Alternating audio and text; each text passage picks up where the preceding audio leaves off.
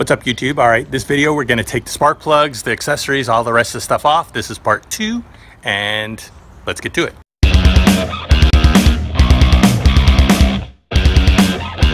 And obviously the spark plugs are a 5/8 spark plug socket.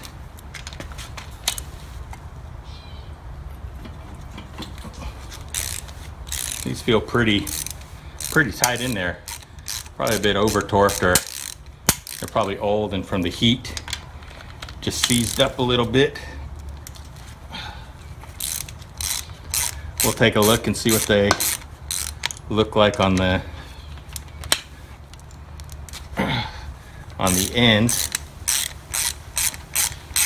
See if any of them look like they were foul or anything like that. And that will kind of help me diagnose whether or not I want to get further into taking the head off or anything like that as well. All right, we're going to check 2, 4, 6, and 8. We get 2. And actually, if we'll focus on there, doesn't look too bad. It's 2, 4. Well, not so bad. 6. Mostly the same. And 8. Yeah, so they all look not too bad. They all look pretty decent. Have, I don't know, kind of the same wear on them, kind of the same burn. So it doesn't look like any one cylinder is particularly bad in 2, 4, 6, and 8. So let's check 1, 3, 5, 7. All right, taking a quick look at 1, 3, 5, and 7. We have 1.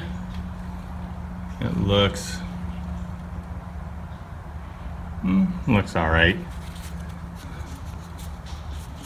3.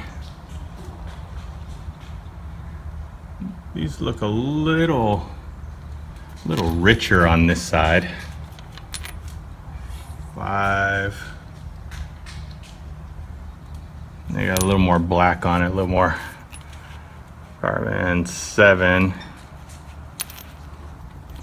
Let's check them out together. 1, 3, 5, and 7.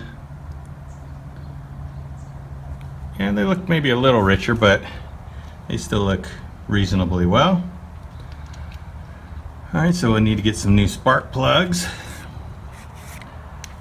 All right, so far I got the exhaust manifolds off, got the coil packs off, engine mounts off, spark plugs and wires off.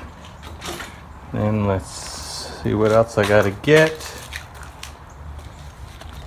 I should probably just go ahead and take this EGR thing off, but it's just on here. Well, maybe after accessories. Let's get some of the accessories off. Let's go ahead and probably get the serpentine. Well, let's get them all off. Maybe, I don't know, I think maybe trying to get the harmonic balancer might be a little easier with all the accessories on. Either way, I'm gonna need to get, probably what I'll do is get a bolt or a socket, put it on one of these, and then get it braced against this so I can use that for leverage. So I think let's try doing that. Well, getting off the harmonic balancer, a little more effort than I expected to do by myself, so I'm gonna get someone else to help me on this one, but until then we can get some of these accessories off. Well, they make taking off belts so much easier than they used to. So you have your main drive belts, and then you have your AC belt, and you take a 15, you put it up here, just pull down,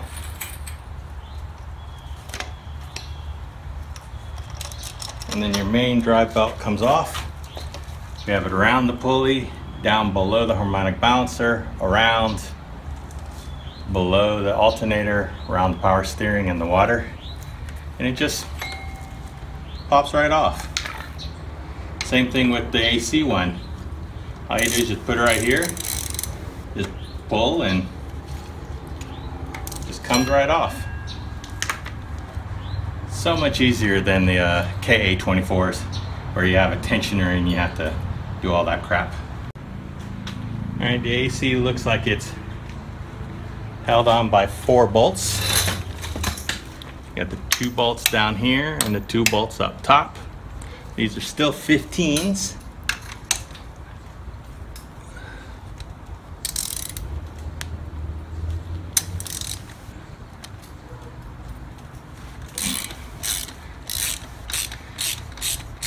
And if you don't have an AC, well, you know, if you don't plan on running AC, you don't have to worry about this. And I think when I first put it back in the car, since I'm not going to have the AC working right away, I think I'll leave this off. Since the belts are so easy to put on, and this is off to the side, it looks like it would be a pretty easy thing just to add on later. So I'll probably just put this in a box, wait until I get everything running nice and smooth, and then start working on the AC. The nice thing about starting to work on this project now is it's only going to be getting cooler, and I won't need AC. I am doing the heater core though. I will come back and do this. I'm not going to do the bypass. I do want heat as well.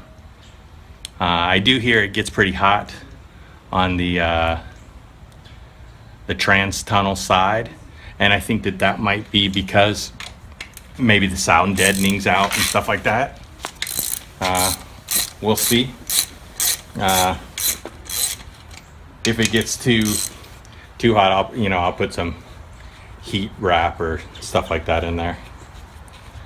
But these 15s bolts come on out, and I mean, it looks like it's fairly easy. I'll probably end up putting the bracket. Don't forget. I want to make sure I don't forget where everything goes. There's a another piece here. I guess maybe the wiring or something probably snaps in there, so I'll pay attention to that.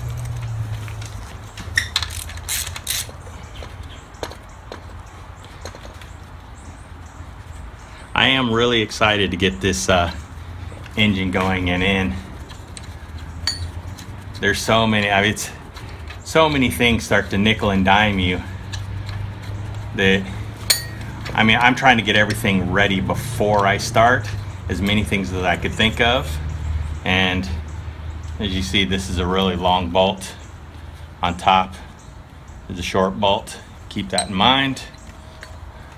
These are ones going through all the way through down into the brackets. I mean, there's things like oil pressure gauge, water temp gauge. If you don't want to use the water temp gauge, you could I mean, there's stuff, you can get an adapter or make an adapter and drill and tap it to go into the into the backside of the passenger cylinder head, where you can use the stock temperature gauge. But I'd rather know, more exact than just, oh, it's warmed up or something like that. If I could have both, that'd be kind of cool. But I'm not too worried about that. All right. Well, that's the AC compressor off, and as you can see, it has its own bracket here with its own tensioner. So take these bolts out. I'm willing to bet these 4 bolts, this bracket comes out, and then you have, the tensioner, the bracket, and the AC compressor all out in one movement. And if you didn't want to run it, you just leave that stuff off.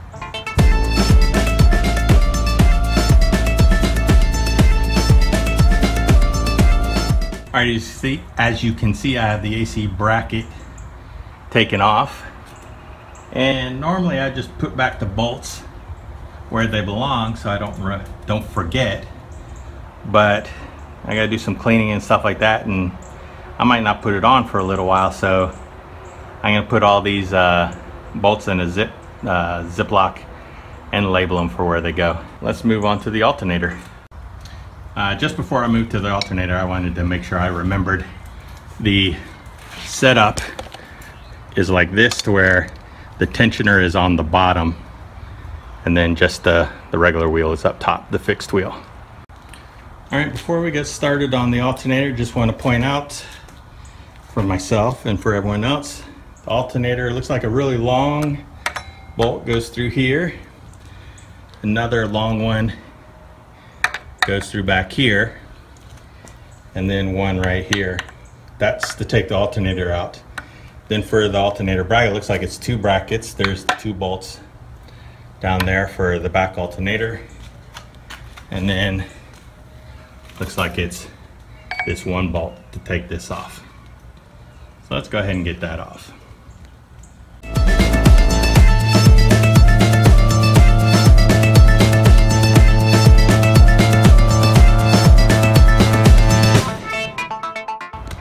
Alright, the alternator it's pretty snug in there. Held on between these two, so just kind of rock it and you can pull it out. Just a reminder, the two long bolts go into the front, and the short bolt goes into the back. Alright, we're taking off the alternator bracket now, and right down through the middle is a 15. And I like how everything has been a 15 so far. It just makes things easier to deal with. You only have one size.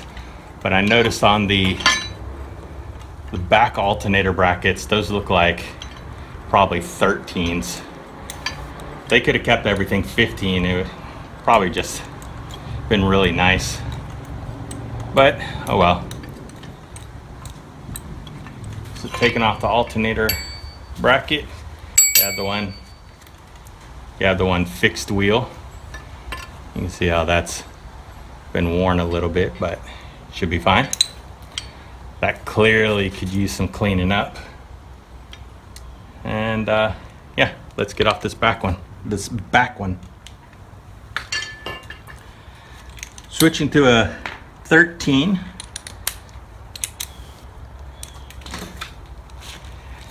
Also, the thing that's nice, or something you need to be careful with, is because it's an aluminum block, things are not torqued down very tight. So you want to make sure you follow your torque specifications, because if you over torque and strip the block, that's just going to be a real pain in the butt.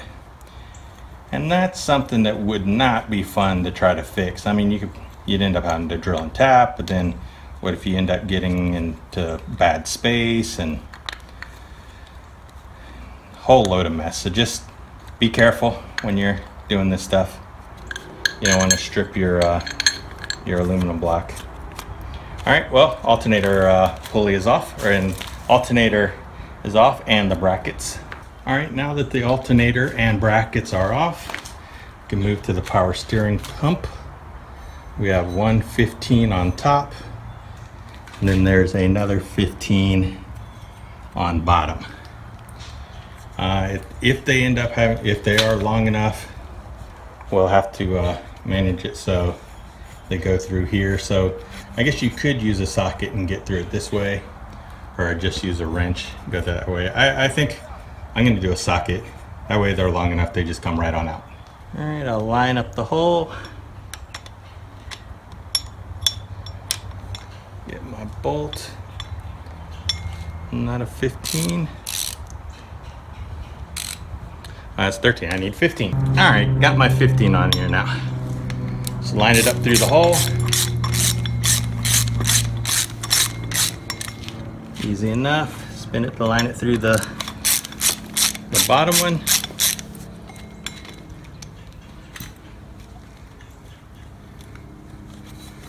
Hold the pump up. I don't plan on changing any of these pulleys to underdrive pulleys or anything like that, so I don't have to worry about any of that, which is something else you could do to add a little more power. I mean, I'm going to be in the timing chain. I could do it. I could have done the cam as well, but I wanted to see what it was stock, and I wasn't sure about the about tuning. I wasn't sure if the the computer right away should handle everything stock, so it shouldn't have to go in to get a tune. All right, next thing to get the pump, I can take this off, or I can look at taking this reservoir off, which might just be easier, have it all as one piece, so I don't have to worry about this hose.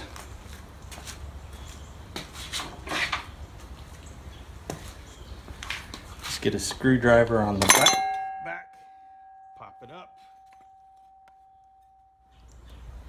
and it snaps right on off. Just slides right down in there. Just pop that back, pops right off. Now that I have the AC compressor, alternator, power steering, and the brackets for each of those, I think the last thing I really need to get is this water pump. And it looks like it's the 3 bolts here, 3 10mm bolts, and the 3 10mm bolts here.